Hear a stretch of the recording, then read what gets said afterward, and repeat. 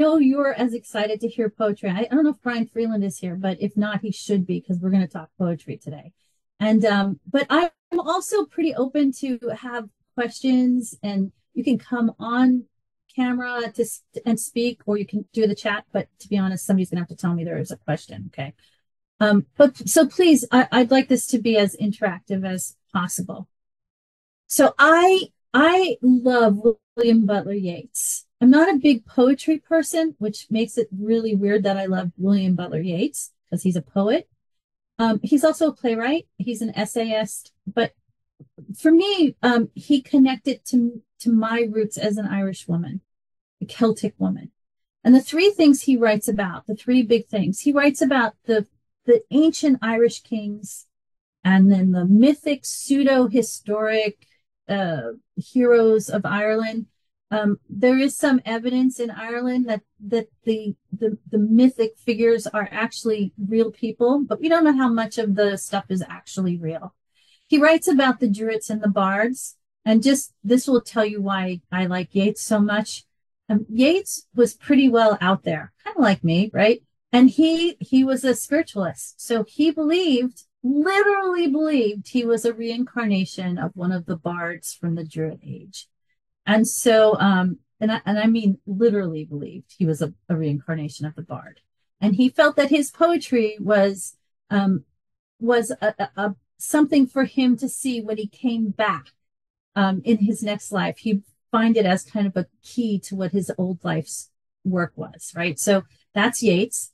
You can see why I really like him now. He also wrote about the Irish landscape. And all three of these topics, the mythic Irish heroes and kings, the Druids and the bards, and the Irish landscape, can be collapsed into the Irish landscape because all of these have representation in the Irish landscape. And so in order to do good research on any of these topics, including Yeats, you have to go to Ireland. And let me show you what I mean by that. Okay, yucky picture, but here we go. Oh, look at, I'm wearing the same sweater too. Embarrassing.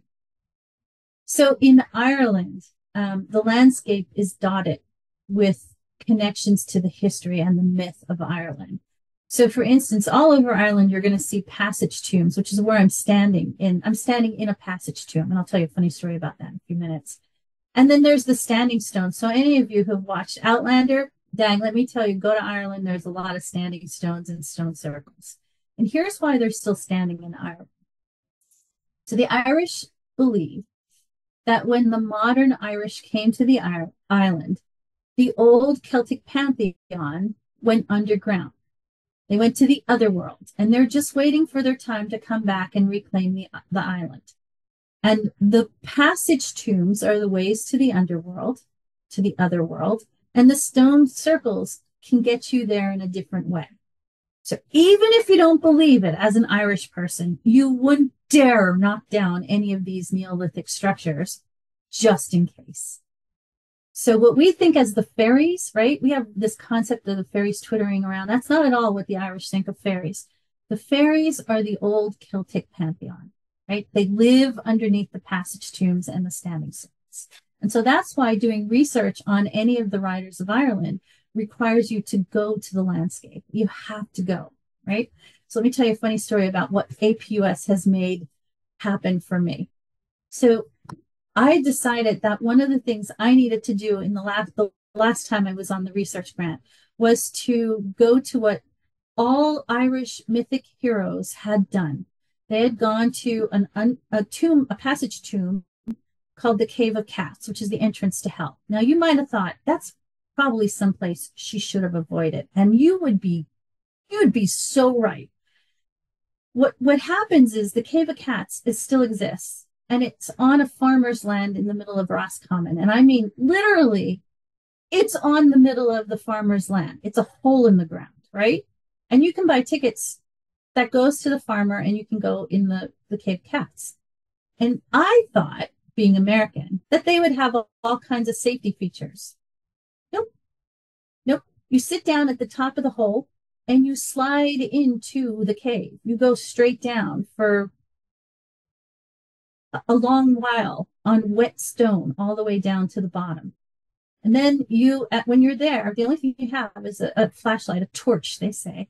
Everybody turns their torches off, and you stand in the darkness. And the idea of a passage tomb is that you stay there all night in that complete and utter darkness in the womb of the earth, right? This is why you become a mythic hero, because you are reborn as a new person when you leave the tomb, if you can ever find your way out. And literally, you can't see your hand in front of your face.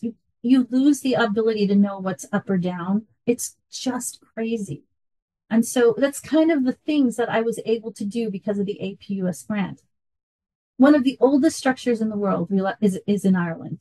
In Irish, it's called the Brún na Bóinne, and in English, we call it Newgrange. It is at least 1,000 years older than Stonehenge and 500 years older than the Great Pyramid and the Sphinx. So you can see that these structures are really old. And that's why it's important to go to Ireland to do the studies. By the time Yeats is writing his most famous works, the Irish had been subjugated by the English for 700 years. And I know subjugated is a heavy word, but in Ireland for a few centuries, you weren't allowed to speak Irish or you were killed. You weren't allowed to go to school if you were Irish or you could be killed. You weren't allowed to practice your faith as a Catholic, and you certainly weren't allowed to talk about the Celtic faith. You weren't allowed to intermarry. You weren't allowed to own a horse. You weren't allowed to own land. All of these things could result in murder. And the idea was that they were trying to create the conditions where the Irish would forget that they were Irish. But they were too good at it. The British were too good at it. And so the Irish never fully integrated into a British society, right? They were not citizens. They were more like chattel. And so by the time Yeats was writing his most favorite things, there was this resurgence of Irishness, right? So Yeats was writing about being Irish. Yeats was Anglo. So his family came to Ireland at the Norman Conquest 700 years earlier. And even though he had been there for 700 years, not Yeats, but his family, he was still considered Anglo. So he could get away with a lot more than the Irish could. He and Lady Gregory opened up the National Theatre, the Abbey Theatre in Dublin. And, and it's still there. And you might think National Theatre, cool. Except think about it as a British man in the early 1900s. Whose nation are you celebrating at the National Theatre? It was treason. It was treason to open the National Theatre. They got away with it because they were Anglo. And then they wrote plays that added sedition on top of their treason of opening a national theatre. Kathleen Ní Houlihan is one of the famous ones. She, Kathleen, is the allegory for Ireland, and she's fighting the British Empire. Now, they never say Ireland, they never say Great Britain, but it's very clear. And she goes about the countryside, rounding up the young men to go fight for their freedom. So they're in a treasonous building, acting out sedition on the stage. And then, just for the heck of it, Yeats joined the Irish Republican Brotherhood. The IRB was a secret society, treasonous, because Republican is in the true sense here what it means. They wanted to be separate. They wanted to be a republic that was wholly owned by the Irish people and not by Britain. So again, it was sedition. It was treason. And, our man Yeats here, he did the secret society stuff and then told everybody because he knew he was kind of safe. So while Yeats was out there writing his most famous stuff, right, he was doing it to reintroduce Irishness as culture, as literature, as, bagpipes came back. There was the harp came back. Hurling as a sport came back. Irish as a language came back during this time. He did not mean it, though, as a political thing. But you know what? The Irish were listening. And so as Celtic revitalization was being pumped out by these writers, these creatives, people were reclaiming their Irishness. They were reclaiming it. They were comfortable speaking about it again and telling their stories. And they didn't have to speak in code anymore because now the famous writers were writing about it, and Yeats was winning all kinds of awards for it. And so they could be Irish again. And the Republicans acted on Yeats's words. So rather than seeing it as a revitalization of culture and literature, the Republicans saw it as a call to arms. And what they and here's the crazy thing. There was a group of 7 in 1916 who took over Dublin, right? Declared independence from Britain, and within a week were smashed to smithereens. 4 of the 7, 4 were poets. 4 were poets, right? And 1 played the bagpipes. So these were creatives who were going out and using Yeats's words to create a political revolution. Well, they were smashed by the British Empire. But the British made their biggest mistake in the 700 years, and that was they put those men to death. And the sentiment in the country turned in favor of republicanism. Okay? And one of the people that was part of the 1916 uprising was a man named Michael Collins. Now, you might know him, maybe not, but Michael Collins was born in the South, in Cork, and he created the Irish Republican Army. Now, you know the IRA today probably more as a terrorist organization, but at this time it was legitimately an army, and I'll tell you why it splintered off into another form later on. But Michael Collins was also a writer. And he loved Yeats. He read Yeats and he read Whitman. He carried a copy of Whitman's Leaves of Grass wherever he went. And Michael Collins ran for election to sit in the British Parliament for the party Sinn Féin, which you probably have heard too. And all it means is ourselves alone. Again, another act of sedition, right? And they won overwhelmingly. And instead of sitting in the Parliament, they said, we're not going to sit in the Parliament of Britain. We're going to open our own. And they did. So another act of treason. Michael Collins was elected as the Minister of Finance and also the Director of Intelligence, adding a little more sedition, a little more sedition, a little more sedition. And so I was able, through this grant, to go down to County Cork and live among Michael Collins's family, go through his personal effects, read his letters, read his journal, talk to the people, not who knew him, right? At this point, it's grandnephews and all, but get a real sense for who Michael Collins was. And so as the research was taking over, I was also writing about what I was finding out about Yeats. So I presented. So part of my job as a recipient of the research grant is to give back to the university in terms of publication, right? So I presented at the College English Association, and you can see up here in the corner, in the Deep Heart's Core, Latent Irishness at the Heart of Yeats' seminal work. And I just want to tell you just a little bit. So Yeats's most famous work was called The Lake Island of Innisfree. I will arise now and go to Innisfree, and on a small cabin build there of clay and what is made, right? It was all code. He was using the landscape to talk about the mythic heroes of Ireland. Innisfree is a little tiny, less than a mile island that sits in the middle of the coast and off the coast. And it's known for being the place where the gods and goddesses of the old Celtic pantheon got their food. So everybody knew what he was doing when he was writing the Lake Isle of Innisfree. We think of it as a kind of nice little, isn't that a nice little thing? But he was using the landscape to talk about sedition, right? Like he was doing exactly what the British government killed the Irish for doing. So that's what I talked about at the College English Association. Then I published in a Johns Hopkins University Press, the CEA Critic, and it was an orchestrated awakening, latent Irishness at the heart of Yeats' seminal work.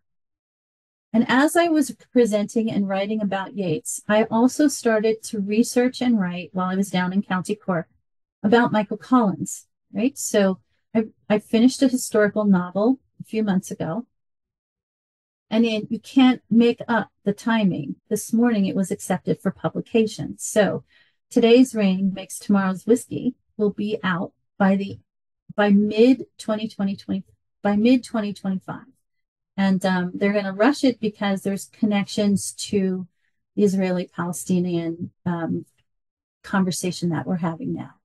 So that is the research that I do and continue to do. I would love to talk more about this with you guys with questions. If you're wondering, how do you sustain a research project? How do you conceive of it? How do you continue it from year to year? How do you build a passion for it? Or just if you're interested in knowing something cool or quirky or weird about Ireland or me, I'm happy to share. This is such a wonderful forum to be able to share with you guys, my colleagues.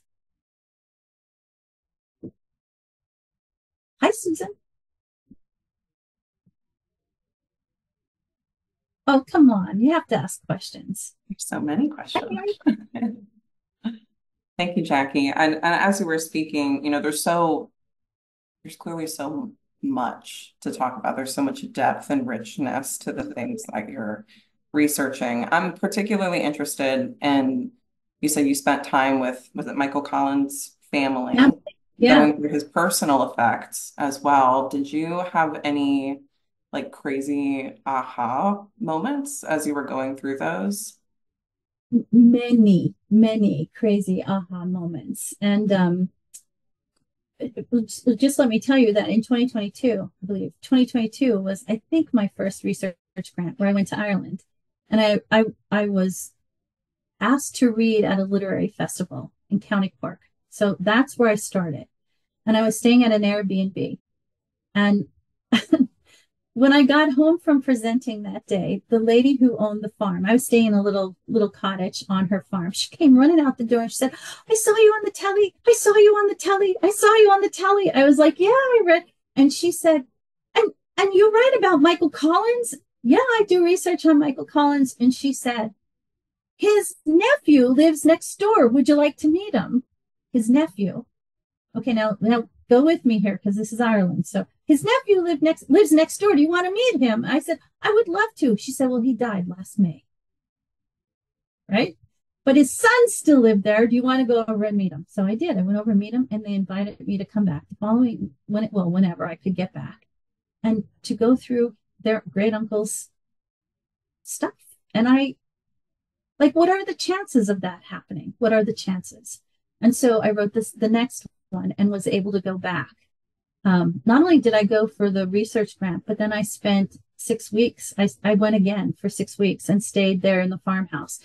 And the things that you don't think about when you're writing a historical novel, like the names of the kids that his nieces and nephews that he used to play soccer with, or the grandnephew told me a story of the British were looking for Michael Collins, and when they couldn't find him, they decided to take it out on his family. So they went down to County Cork and they torched his childhood homestead with his 13 nieces and nephews living inside. And so they told me the story of that night, which appears in the new novel, right? It's that kind of stuff that you just can't get from doing research. You have to go. You have to talk to the people. You have to see the house. You have to put your hand on the charred remains of where those children were sleeping. And that's what this grant enables me to do, is to really dig down. And there's other things too.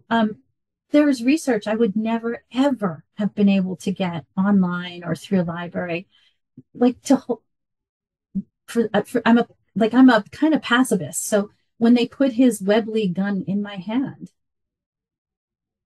like that's like to be able to write about something that you've held in your hand, like that I know the weight of, that I can tell you how it fit in my hand, that I could tell you how the barrel, at the top of the barrel, was scratched. And I don't know why, but I asked. And the grandnephew told me that because he was hunted all over Dublin by the British, he pretended he went around on a bicycle all the time. And so the British thought he was just a working guy. And he would get on the tram, and in order to not get caught, he would hide the gun above the tram, like in the the wall, the ceiling of the tram. And so from pushing it back, it scratched the barrel. I would never have known that. There was nowhere that I would have found that if I had not been there physically to get it. There was so much, Kelsey. I could tell you so much. I found out that he he loved blue terriers, and he entered one in a British dog show and won first place. And what he did was he gave the dog the number, his prison number from after the 1916 uprising. So, I mean, he was bold. He was in their faces. He was right there. And those things you don't know unless you're there. You'd never know unless you read my book now.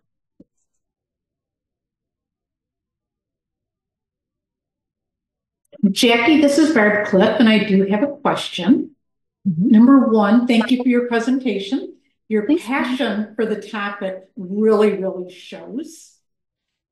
My question for you is, was there anything, or is there anything that you wish you would have included in the research proposal that looking back, you wish you would have included and didn't?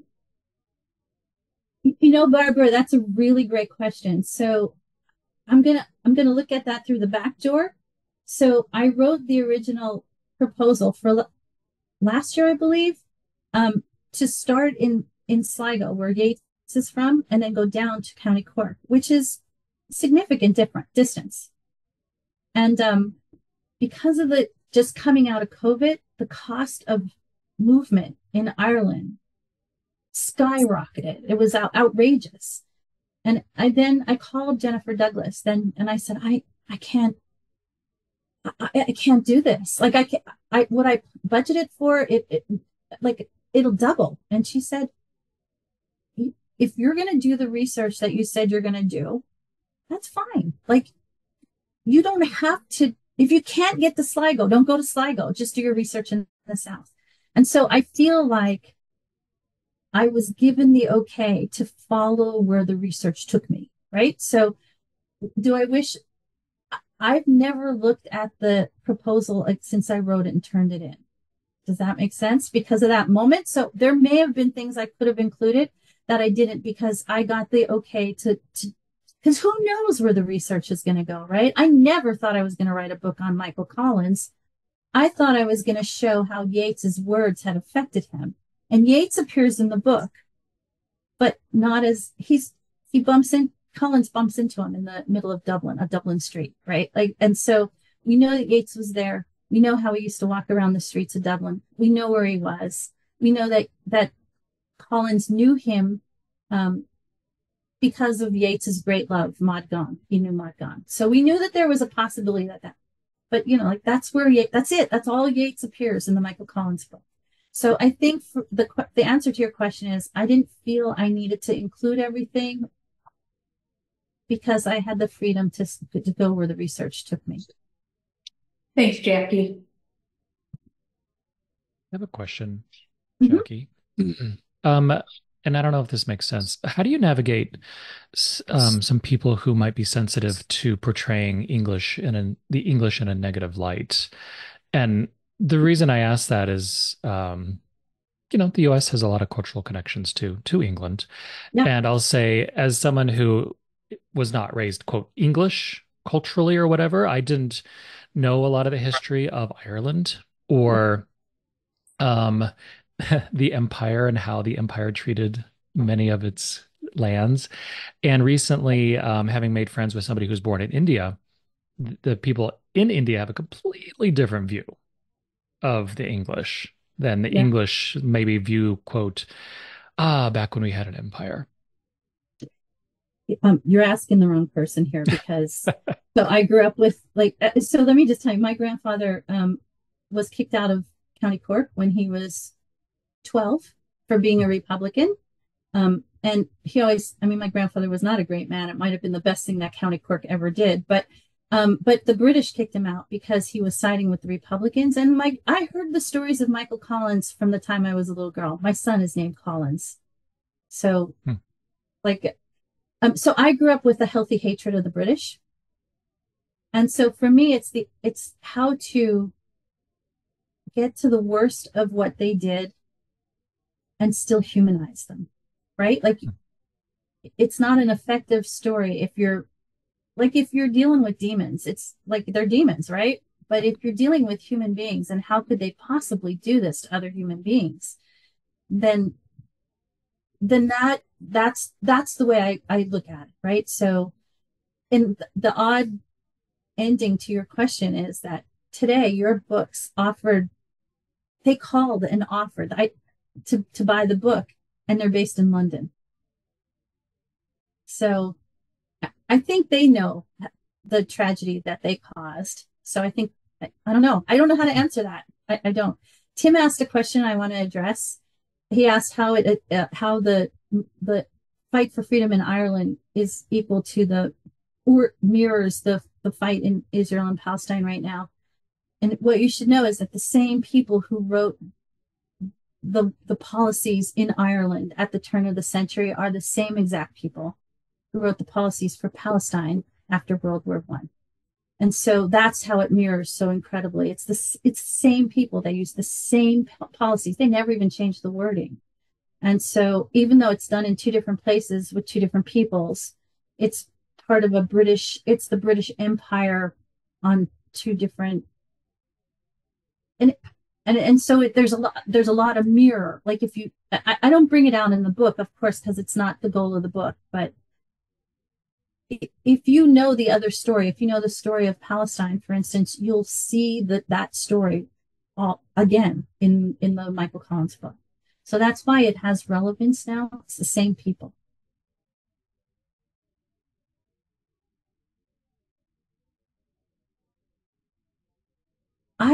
I want to thank APUS in general, and Kelsey and Michelle, for the opportunities they give me to really seriously nerd out.